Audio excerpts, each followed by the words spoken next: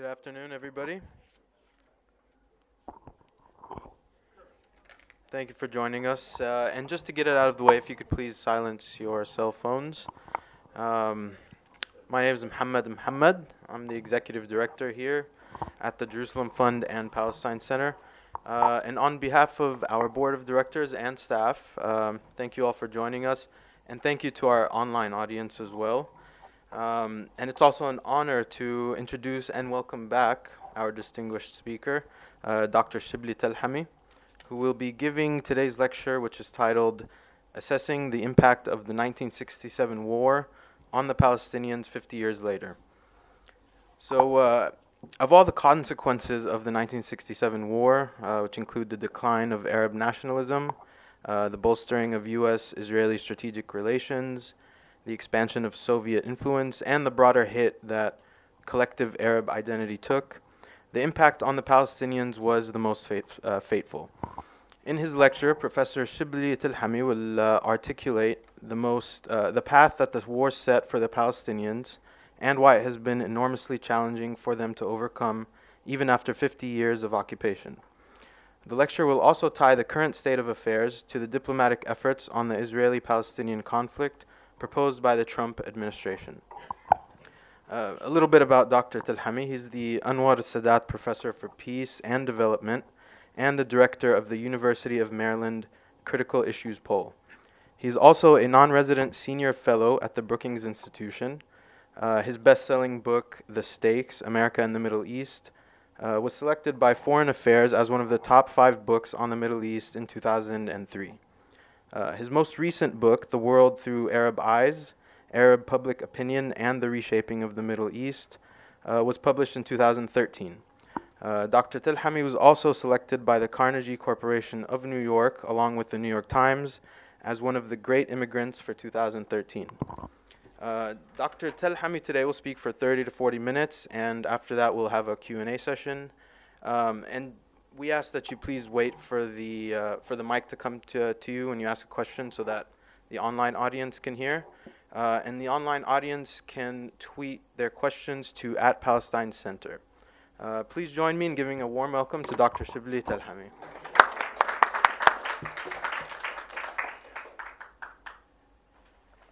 Thanks so much. It's a pleasure for me to be here. So what I'd like to do today is just share a few thoughts with you about 67, the war and its outcome, and where it leaves the Palestinians today. Now, you know, a lot has been written over the past few weeks, as you know, because of the 50th anniversary of the 67 war. There has been a lot of writings on this. A lot of people have had a lot of thoughtful comments on different aspects of it. I also wrote a piece on it. But what I'd like to do is give you some broader reflection that are both history about what happened right after, and more about where things are now and how the two are tied together. I think obviously the starting point, as it should be, is with the human tragedy of people who are still under occupation after 50 years. I want to come back to that because obviously this is really I think the starting and the ending point in some ways. But when you look at it, there's also been a war of ideas that has taken place over the past 50 years. And it certainly was started by the 67 war that set a path that is almost irreversible. And let me give you a little bit of a flavor, even just how the Arab world has been transformed in terms of its leverage and in terms of dealing with this issue. Think first about the Arab Peace Initiative of 2003 or 2002, right after 9/11, when the Saudis initiated the so-called Arab Peace Initiative, just 15 years ago, that the Arabs put forth as a package to address the Israeli-Palestinian conflict, where the Arabs would collectively bring in, quote, their leverage or the incentive for Israel to make peace with them as a way of persuading the Israelis to relinquish the territories and accept a Palestinian state in the West Bank and Gaza. And that was, of course, rejected. It was not accepted by by Israel, and obviously the U.S. didn't really push with the Bush administration, didn't push it. Now think now that we have a regional initiative that looks like the Arab Peace Plan, that is actually being supported by an American president, Donald Trump, and backed by the Israeli Prime Minister, whose government, many of ministers don't even accept the two-state solution.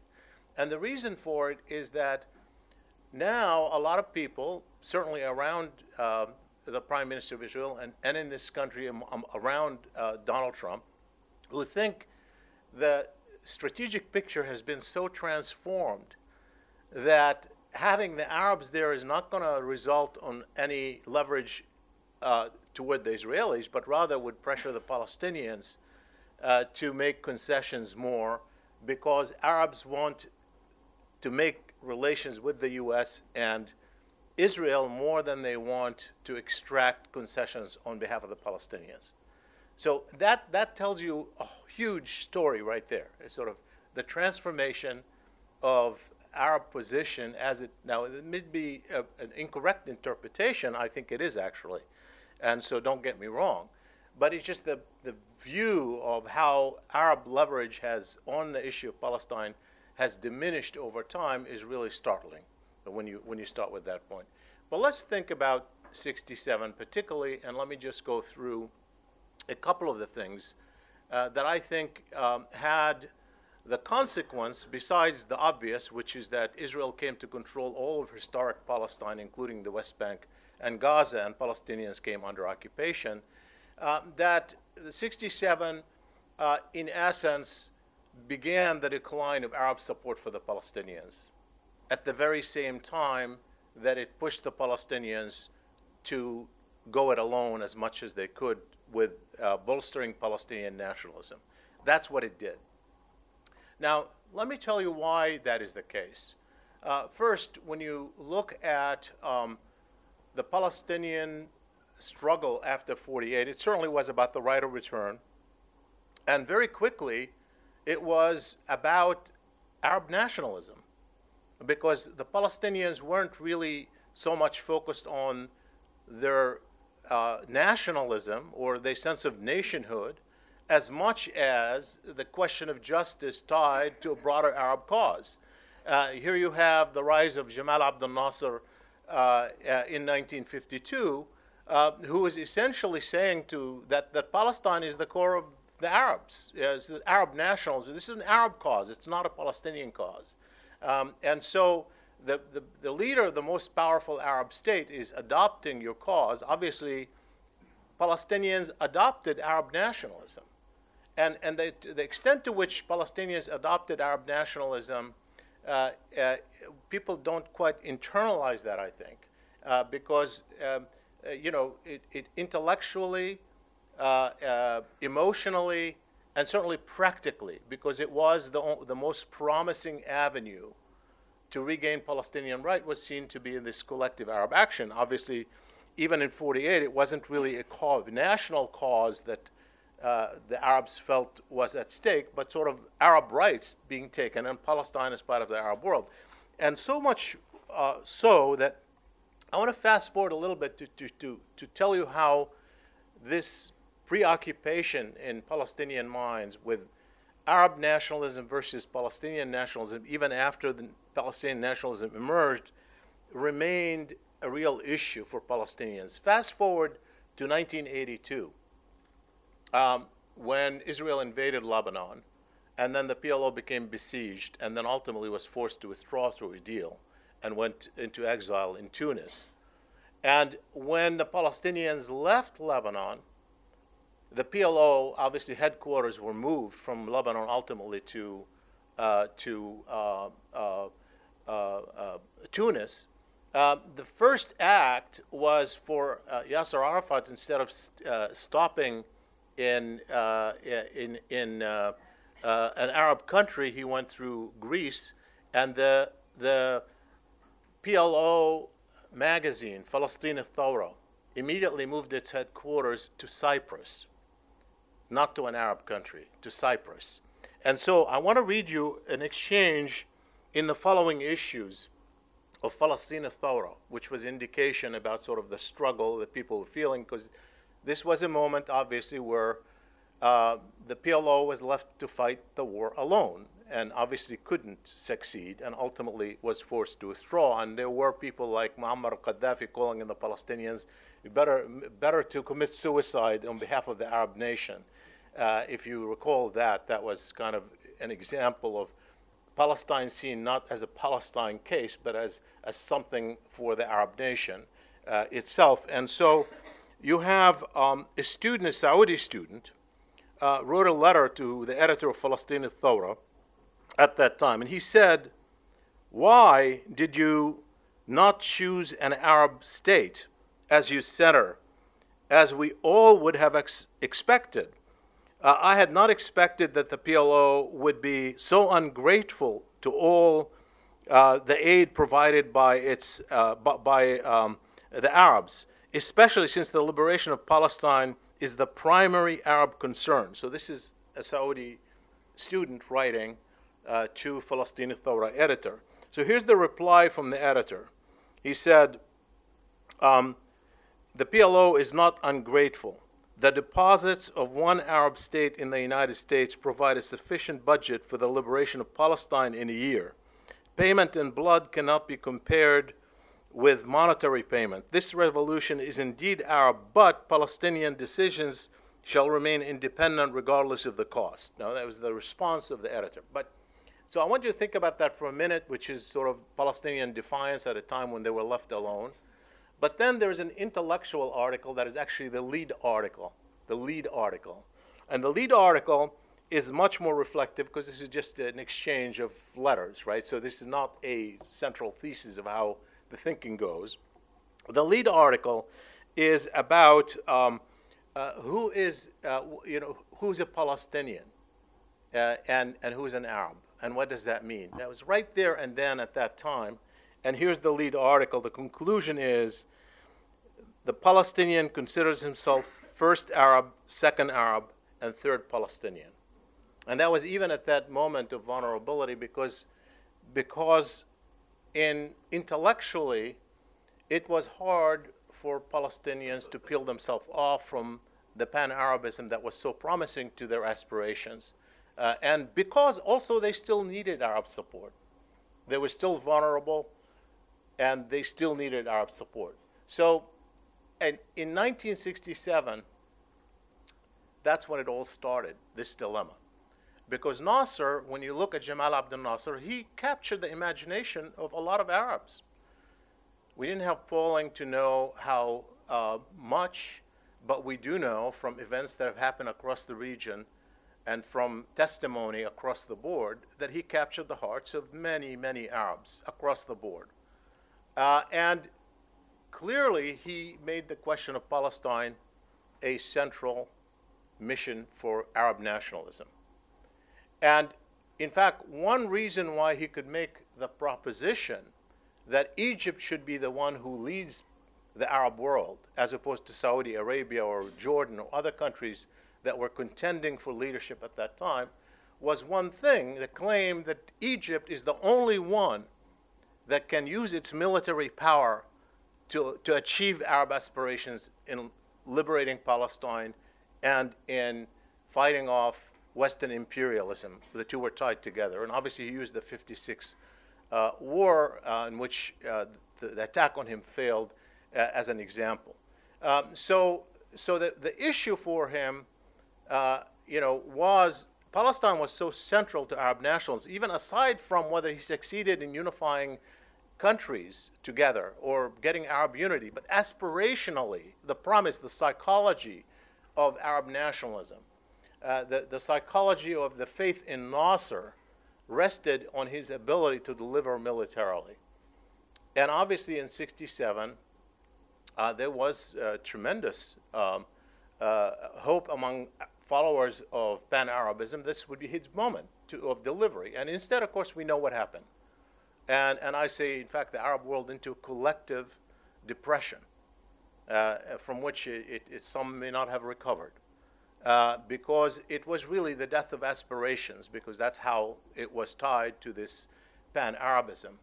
And with it, obviously, in a way, the recognition that Israel was not about to disappear, as some had argued, and in fact was able to not only occupy the rest of historic Palestine, but Egyptian territory and Syrian territory. And this is what I want to say about that, is that aside from the psychology of here is an Arab, the country, put aside Syria for a moment, but certainly Egypt because of Nasser's leadership role. Put aside even Jordan, which joined the war in '67. But Nasser was, of course, the center of the hope.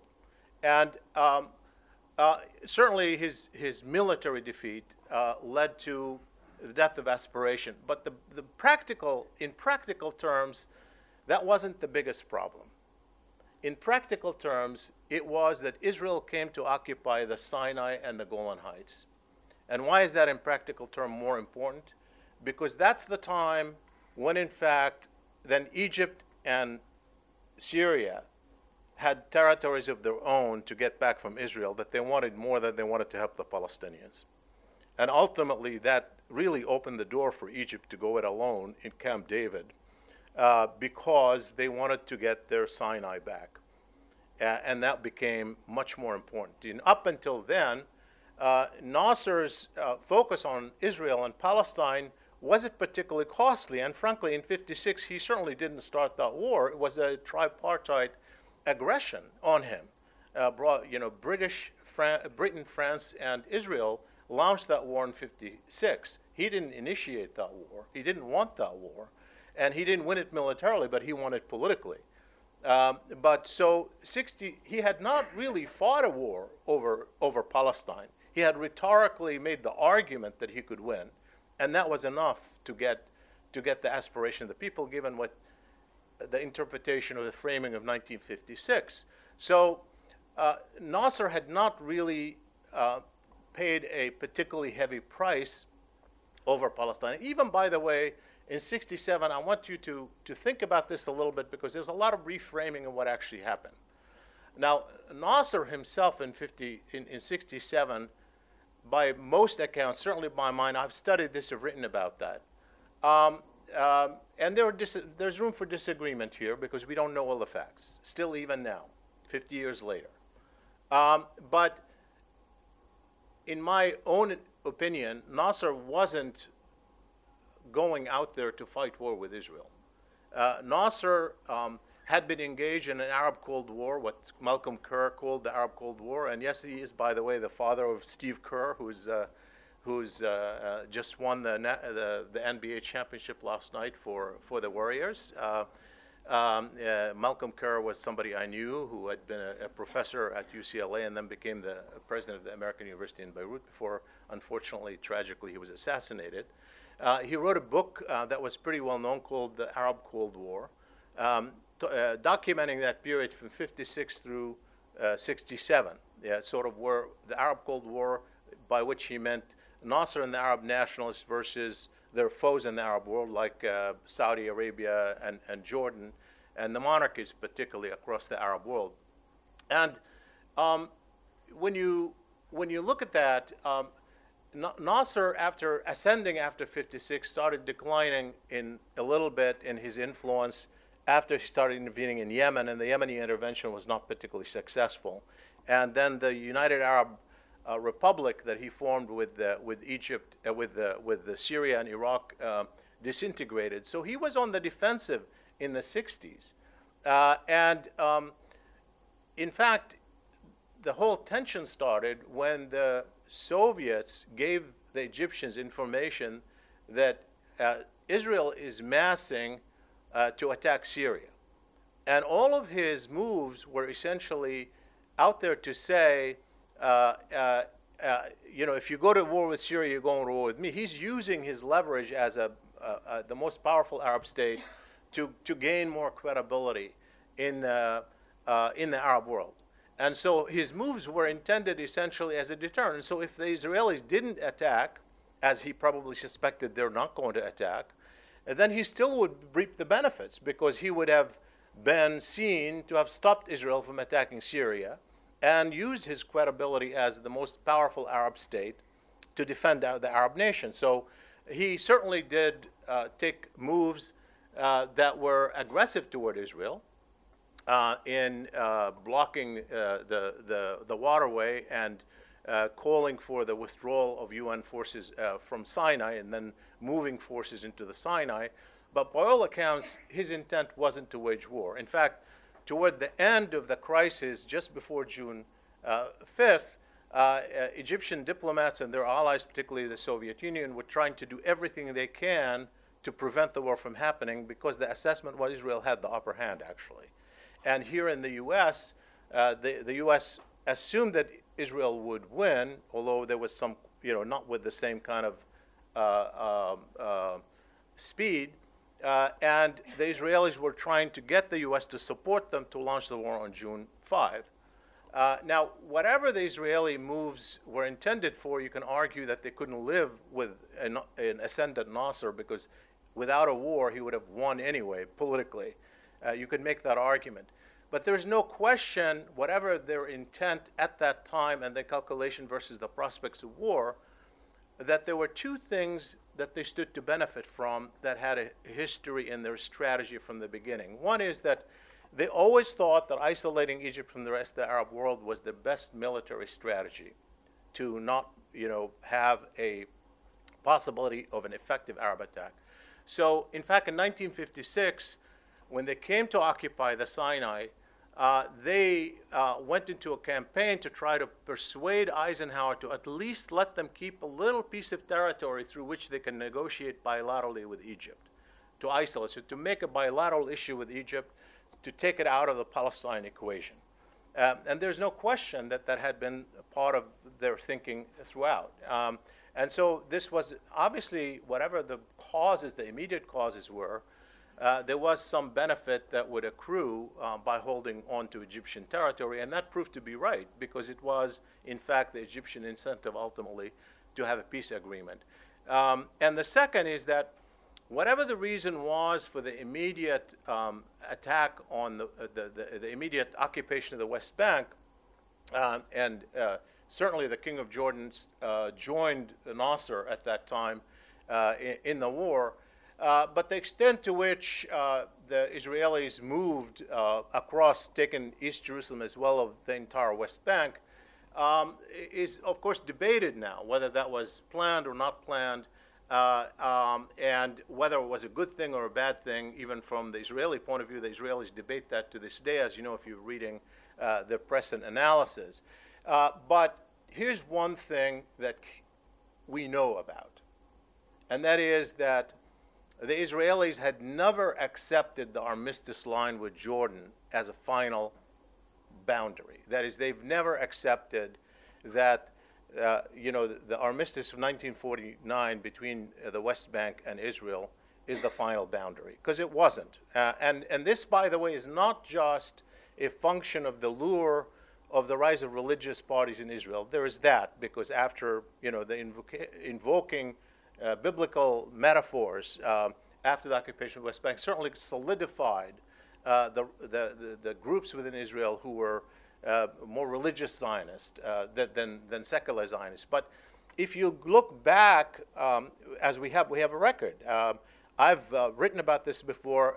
For example, in 1949, when the armistice lines were being discussed between Israel and the neighboring Arab states, one of the questions was whether, if in fact Israel was offered peace by Arab states, whether Israel would accept it. So Moshe Sharet, who was a secular Zionist, who was the foreign minister at the time of Israel, said in a government meeting, he said, if Egypt were to offer us a peace agreement along the lines of the armistice, post-48 armistice line, we should take it. That's fine.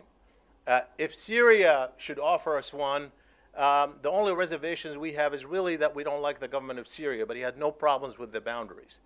But if Jordan were to offer us peace now along these armistice lines, we should not take it. There was no question in that whether they're secular or religious, there was no acceptance of that line. within Israel itself. And obviously, what happened afterwards, in a way, reveals that, because a lot of the proposals that came out of the secular Israeli parties were not full withdrawal, and obviously the annexation of East Jerusalem took place almost immediately after. So, whatever the immediate causes were who fired the first shot, there was something bigger going on that was going to set a path, and it set that path. So, what about Palestinian nationalism? So this is what I want to talk about very briefly, because I talk about sort of the decline of Arabism, because we know that set the mood not only in terms of setting back the aspirations of pan-Arabism, but also of reviving statism, by which I mean Egypt wanted its own territory more than it wanted anything else. Syria wanted to negotiate ultimately about the Golan Heights, that everybody was negotiating about their issues, with Palestine in a way paying a price, initially a smaller price, but ultimately a bigger price. And certainly this was accelerated by the 73 war, where the Arabs did better than before and actually restored some of the dignity that they had lost in 1967, but nonetheless were not able to regain control of either the Sinai or the Golan Heights, even separate from the West Bank and Gaza. So basically, it then set the track for Egypt to go it alone with Israel, and ultimately even Syria went into bilateral talks that failed, but nonetheless they were bilateral talks for peace. But for Palestinian nationalism, there was an immediate reality, and I think you can see it where the PLO, which had been established in '64, but really under the control of Egypt, immediately seeks independence in '68 and revises a charter that refers to Palestinian nationalism, and immediately rejects 242, because 242, the resolution that was passed by the UN after '67 calling for Israeli withdrawal, also called for rights of refugees and didn't refer to Palestinian nationalism, and immediately the Palestinians wanted to make a point of it in '68. What also happened in '68, if you think about that aspiration, essentially the Palestinians saying, we've counted on pan-Arabism and here's what we got. We've got to count on ourselves. And every time, by the way, across the history, you see that Palestinians take things into their own hands when the Arab states start going back. Remember, the 1987 Intifada starts ultimately when the Arabs were preoccupied in the Iran-Iraq war for a full decade. 1993 essentially is a Palestinian initiative to make peace with the Israelis separately, when the U.S. wasn't paying attention, the Arab world after the Iraq war wasn't paying attention to them. In 2000, after the collapse of the negotiations, took things into their own hands. So Palestinians have done that over the years. But in '68, it was a critical moment, because this is the rise of the PLO as an independent organization, and with it a lot of other Palestinian organizations, including the Popular Front for Liberation of Palestine. And one of the things that happened, if you think about the psychology, is just as people are depressed about the prospects of Arab action, you have this a lot of stories about Palestinian guerrillas carrying out successful attacks. But one episode in particular happens almost immediately after the war in March 1968, and that is the Battle of Karami. The Battle of Karami, in which Israeli forces went into Jordan to round up PLO forces that were near the town of Karami. And there's a whole dispute about the exact narrative about what exactly happened, how many Israelis were killed, how much did the Jordanian play a role, didn't play a role, who among the Palestinians played the role. And there's a dispute. We have some facts about how many Israelis were killed or equipment was destroyed, but that all doesn't matter. Why doesn't it matter? Because the narrative that emerged, the Arab narrative, was that the Israelis were soundly defeated in the Battle of Karami, that the few PLO fighters alone did what all of the Arab armies couldn't do in 1967. And within couple of days, there were 5,000 Palestinians going to refugee camps to sign on to join the PLO. And so if you want a kind of a galvanizing episode, as always happens in the national movement, that was a galvanizing episode. And with it, you emerged the Palestinian national movement. I want to talk about one more episode before I bring it to now and give you my reflections on where we are now. And that episode is 1974, when the PLO is recognized as the sole legitimate representative of the Palestinian people. I want to talk about that because, of course, 67 set a path, and that path included the 73 war, because 73 war became inevitable by the 67 war. And I say that for a lot of reasons, but it's not just, quote, the dignity that Arabs felt that was lost that they had to gain back, the international respect, but also the fact for Egypt itself, not just because Egypt hadn't given up on pan-Arabism, and even though, Nasser, those of you who know that history, Jamal Abdel Nasser, who was still loved even after his defeat, people may have been depressed about him, but they still saw him a source of the hope.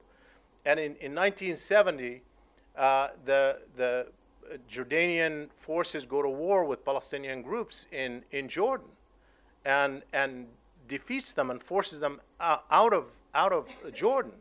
And Jamal Abdel Nasser, the hero of Palestine, didn't raise a finger other than do diplomacy.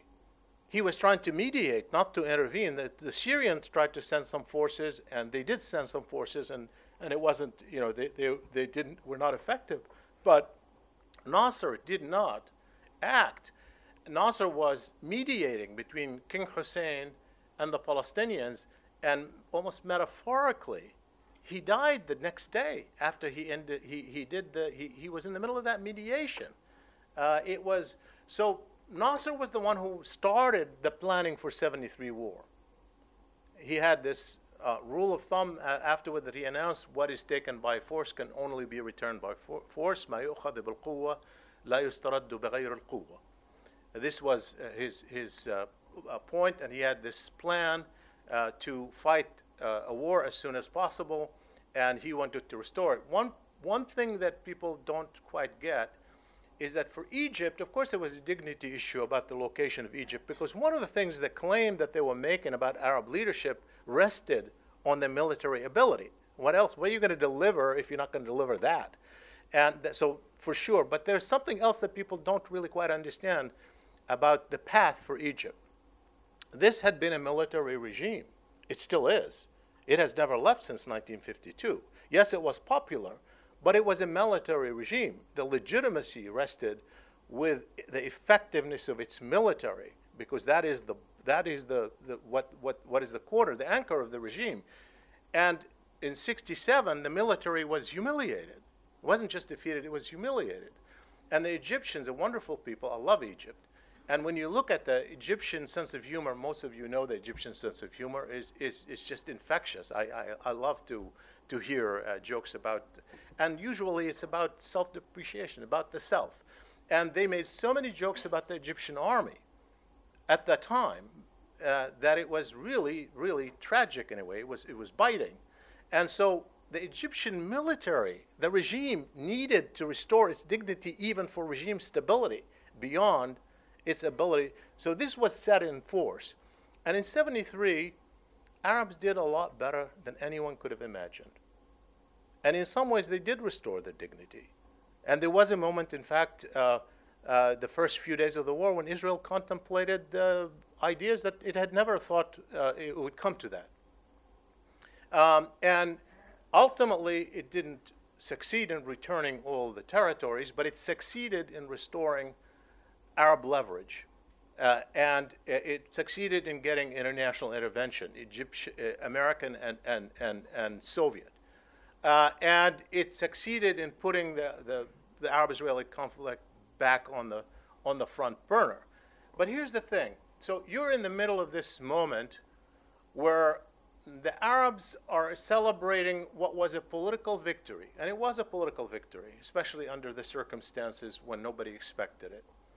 And they were also celebrating the emergence of their economic might. Remember, there was an Arab oil embargo that was connected to that moment.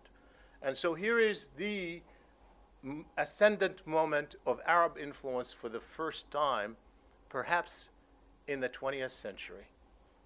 Because when you look at it, where is the other moment where you had this sense of Arab success, of Arab pride, of Arab influence projecting itself? You could see it in the UN, you could see it in Europe, you could see it in meetings, you could see it in speeches, you could see it in how people felt across the board. Despite the limited effectiveness of the military, the fact is they were far more effective than anyone could have imagined. And so here's the moment where you would think would be a moment of Arab revival. And in fact, by the way, there has never been a more effective Arab coordination in war than in that war. Because yes, the two parties that fought it out were Syria and Egypt, and by the way, they coordinated in ways that were remarkable, particularly in secret, since it wasn't really out there. But there was a lot of coordination for countries that didn't fight directly that helped bank it. That is the Saudis, particularly Saudi Arabia with King Faisal, and Algeria with Huwarai-Bamidian. They were partners to that war. They funded it. They were part of the winning, the victory party that was there. And so I say this, so you're looking at this, and at some level, you would think to yourself, well, this is the moment of Arab ascendance. If Nasser had been there, this is the moment that he would have wanted to capture. But on the other side, this was exactly the opposite of that moment. Because it was the moment when the Arabs chose to say to the Palestinians, yes, we embrace you, but you're on your own.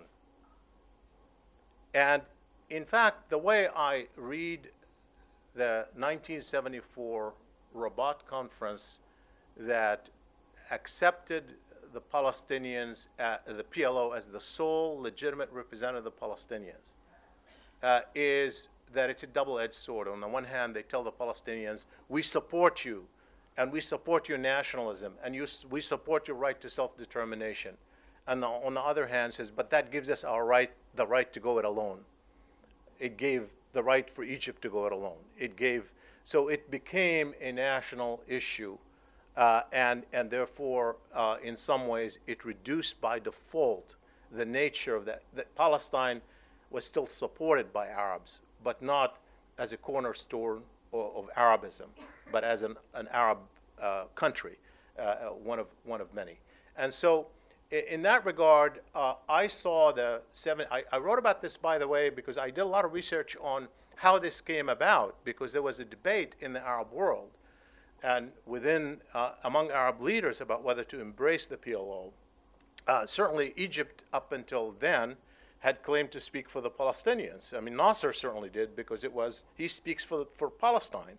Arab nationalists didn't want to separate them from the broader cause, and it was a question of who leads the cause. Also, the Jordanians always claimed to be speaking for the Palestinians. Obviously, Jordan had annexed the West Bank in 1950, claimed it as its own. And by the way, the Jordanians continued to pay salaries to Palestinians after the occupation all the way until 1988. King Hussein Henry Kissinger lobbied Anwar Sadat to not declare the PLO as the sole legitimate representative. He said, if you want to do that, either call them a representative, one of many, or say at least a representative of Palestinians outside of Jordan, but not in Jordan, and meaning also not of the West Bank. And ultimately, and Sadat was going back and forth, even though the foreign ministry was advising him he should recognize the PLO as the sole legitimate representative. But when they went to Rabat, it was clear that King Faisal and Huwarai-Bamidian, the president of Algeria, who gave the first speeches, were fully on the side of the PLO, and Sadat went along with them. And that became ultimately the deal of the day, but not without the King of Jordan not fully accepting it. As I said, he never gave up connection to the West Bank until 1988, and not without the Israelis going to Henry Kissinger in the following disengagement agreements, by Kissinger making a deal with the Israelis not to recognize the PLO or deal directly with the PLO, which remained all the way until the late 1980s. So it was that's point of emergence of obviously the PLO as a sole legitimate representative that led to more focus on Palestinian self-determination and ultimately led to the idea of the two-state solution being accepted. I just want to say that. So looking at that history, where does that leave us now? So let me give you just some thoughts that I have, more reflective thoughts on some of the issues that come up and what I'm thinking about them. If I could find my one page here on that, but it doesn't matter. I'll do it without it. First, I think let's start again with the occupation. The term occupation, which is now again in dispute from the Israeli right, not from the Palestinians, has been a double-edged sword for the Palestinians. Why is that? Well, on the one hand, it clearly means that Israel, that the territories that are, quote, occupied are not Israeli territories, that they must be given back to their rightful owners, that what Israel can and cannot do in the occupied territories have limits under international law, because we have a body of law that governs occupied territories. And in that sense, that's good for the Palestinians. But on the other hand, it has done something different, because normally we think of occupation, or the international law certainly conceived of occupation as a temporary state of affairs, meaning one that is supposed to end quickly. And so this is, in a way, you could look at it like emergency measures, that you're accepting certain emergency measures for a brief period of time until you have a political solution. And, well, I mean, I needn't tell you this has not been a temporary state of affairs. I needn't tell you that because it's lasted 50 years so far. And I say it's lasted 50 years, again, thinking about it from the point of view of the humiliation, of the injustice on the ground, the daily pain that people have to go through every single day of their lives, and to think that the overwhelming majorities of Palestinians in the West Bank have known nothing but occupation. They were born under occupation. Many were born and died under occupation. So this is a lifetime for them. And then when you ask me personally as an analyst, we know we have is it one state, two states?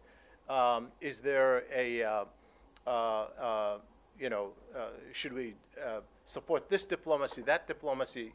We all want to see diplomacy succeed at bringing about a just, equitable solution. But if you ask me as an analyst who's been at it for years, so tell me, what is your best prediction 10 years from now? You look ahead and say, what is your best bet 10 years from now? Well, I have to tell you, obviously none of us know what's going to happen 10 years from now, so don't get me wrong. But if I had to put my money, where would I put my money? I would say status quo, plus or minus, with many more people dead and much more suffering along the way. That is the safest analyst bet, is to say nothing much is going to change except maybe a little more suffering and more death. Maybe give or take, maybe a little here, a little there, more annexation, more this and more that. And I think to myself, we've got to deal with the human lives in these territories, not based on the prospect of peace, because that hasn't come and it doesn't look good now. And you got to look at it as if this is what you get, and fight for human rights every single day, because that's all you've got. And I think for me, it should not, any possibility of a diplomacy, which should not be opposed, should not take away from the real focus that should be our own 50 years from now, 50 years after 67, which is that there are people who don't have basic rights living in those territories. And you've got to address that regardless of decouple diplomacy, because diplomacy, what happened is that when we have diplomacy, people are saying, well, this is temporary, be patient, we're working on it. We're working on it. We're working on it. And there's some truth to it sometimes, but most of the time it hasn't worked out that way. And we can't use diplomacy as a way to divert our attention from the human reality on the ground that is totally unacceptable. So that's number one. Number two, I say, I already talked about how the Arabs are more divided than ever. Their leverage has been diminished remarkably, given a whole set of issues that have taken place over the past several years. And we see that they're more divided than they're united, not only on Palestine, but even on issues that have to do with them. And look at this war in the Gulf between members of the Gulf Cooperation Council, wealthy Arab states, that has taken place right now, just as an example of that. Look at the leverage. So among Arab governments right now, there's certainly no unanimity on what to do on Palestine. And more depressingly, Arab publics are distracted. In the old days, it used to be true that the Arabs as a people focused on Palestine, even as the governments did not. And I've done many public opinion polls over the years to show that that issue remains important among Arab people as a symbol of their collective identity. Even an Egyptian sees Palestine as part of his identity. Certainly Arabs see Palestine as part of their identity. And that used to be more the case. But now, as you know, Arabs are preoccupied, and legitimately so. If you're living in Syria, the hell that you're experiencing, obviously you are focused on your tragedy. If you're living in Yemen, if you're living in Libya, if you're living in Iraq, and all the challenges of the struggles internally that we're facing in much of the Arab world, it certainly distracts even the people from that issue. But one thing that is clear to me, that issue has not gone away from Arab minds, even in this arena. How do I know that? And let me give you just 3 examples. One is, look at the 2 countries that have made peace with Israel. There are only 2 states that have signed peace treaties, that is Jordan and Egypt. And you look at their public opinion, and the public opinion is the most opposed to relations with Israel. And in the public opinion polls, that was the most pro-Palestinian of the countries. And people are talking about cold peace between Egypt and Israel. Well, there is cold peace because the public is not there. And the public is focused on something else. It hasn't gone away. Even in this environment, it hasn't gone away. Second, when you subconsciously, even as are preoccupied with something else, when you ask people, do you like Trump or don't you like Trump? Do you like Merkel or you don't like Merkel? There are many reasons why people like it or dislike it, but still the shortest cut is to ask the question, what's their position on Israel-Palestine? It's still a subconscious test that people do behind their mind. And you can see it in the discourse, even the government-sponsored discourse, where they go through that to say, here's the example of is not good for us because that's, so subconsciously it's still there. And third is that when you are looking at Arab rulers who obviously are not focused on Palestine, I mean, let's not kid ourselves. None of them are focused on Palestine. Everyone has their own struggle, in some cases survival struggle, that they're focused on. Not that they don't care about Palestine, I don't want to go that far, because the publics will make sure that they do up to a point. But that's not a central issue for them, obviously not a central issue for them. And yet look at this war that we're now seeing between, whether it's between the Islamists or the secularists, between the different states, coalitions in the Gulf, and look at how one ruler tries to delegitimize another ruler. What do they do to delegitimize the other ruler? The first thing to do is to claim they're working for Israel, or that there's some Israeli connection that delegitimizes them, as is the case now. Stories about Qatar, stories about the ambassador of the UAE in the U.S. All these stories in different presses tells you the fact that they're using it even as they're doing business with Israel, that they think the public is still focused on this issue. It's not going away. And this is a difficult time. It's a painful time, not just for the Palestinians. It is particularly difficult for the Palestinians to remember the 50th occasion, not to remember and not to forget the refugees, by the way, outside, and particularly the ones in places like Lebanese camps who are in a horrific, under horrific conditions. But now we've had millions of refugees come out of Syria and Iraq. And so the tragedy is pervasive. And Palestinians have to also think about the rest of the Arab world, have empathy with others as they want empathy with themselves. This is a painful period for the Arab world all the way around. This is not just for the Palestinians. And the Palestinians obviously pay more of a price because they're inevitably linked to other Arabs, and their prospects are inevitably linked by the leverage that Arabs bring to bear. But this, of course, as we have seen in the history of the past century, is not going to last. And Palestinians are not going away. Palestinian nationalism is reality and a fact. I don't think anything can change that fact.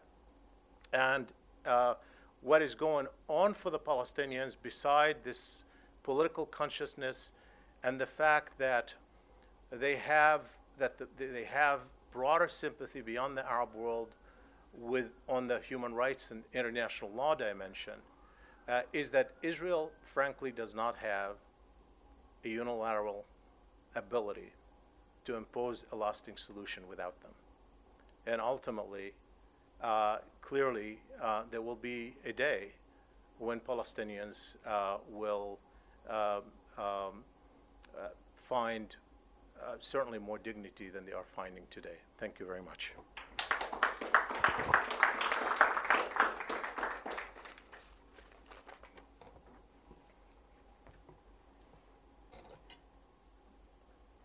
Thank you very much for that.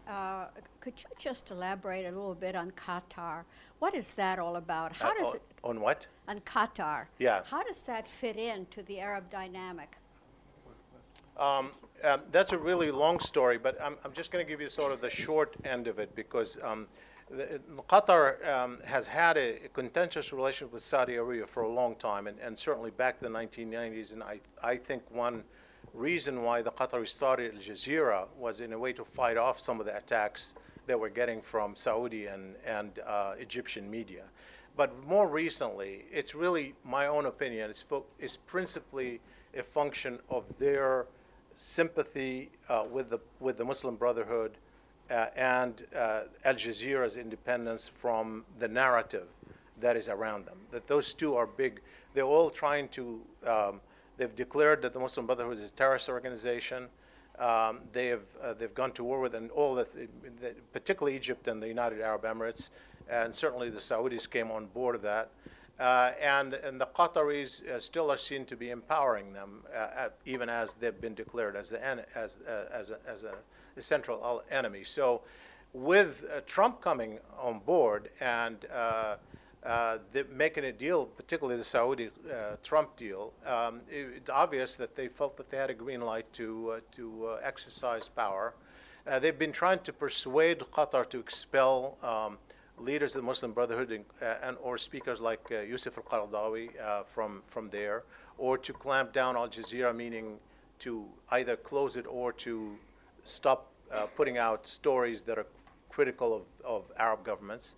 And they've modified their style a little bit. They've responded up to a point, but not enough, obviously. And I think they've seen this. Now, Iran obviously is part of the story, although I personally don't think the Iran story is the big piece of this, even though it's being portrayed that way. I think it's more about the Muslim Brotherhood and Al Jazeera. Sure. Yeah, George. Thank you very much. That was a lovely presentation. I want you to change your focus a little bit on America and the 50th anniversary. And what? And this 50th anniversary. Okay. Were you surprised how the New York Times and the Washington Post ran lengthy pieces and analysis on the issue, and while on the other side, the Arab diplomats, we got over 50 Arab diplomats in Washington and New York, and a new active Palestinian ambassador here, have not done anything to tell our side of the story. Yeah, I could go into longer questions. I know that's a commentary more than a question, George. So it is indeed puzzling, but that goes to the point. Yes, absolutely. I mean, it goes to the point that I was making, which is, Arabs don't want to focus on this issue. They don't want something to remind the publics of this. And here in the U.S., obviously, it's remembered in different ways, including many celebrate it as the greatest Israeli victory. Particularly, you have a lot of support for Israel, so you can understand why they're happier about telling the story, because it's not one of humiliation from the point of view of Israelis. But frankly, it was an occasion to tell the story about the occupation, and you find a lot of groups in America that have focused on the humiliation and the seemingly unending occupation, including, to their credit, Jewish newspapers like Forward, where they put out voices, that highlighted that, and we don't see the same thing in the Arab world, and this is part of the tragedy that we're witnessing today. Well, as I said, I think the way I explain it is that they're waging wars that had nothing to do with Palestine right now. Some of them see it as wars of survival, the wars of narrative. They don't want their opponents to gain an upper hand in that. Palestine plays into their opponents' hands, and they don't want that. And so they keep it out as much as possible. And I think that's the real story.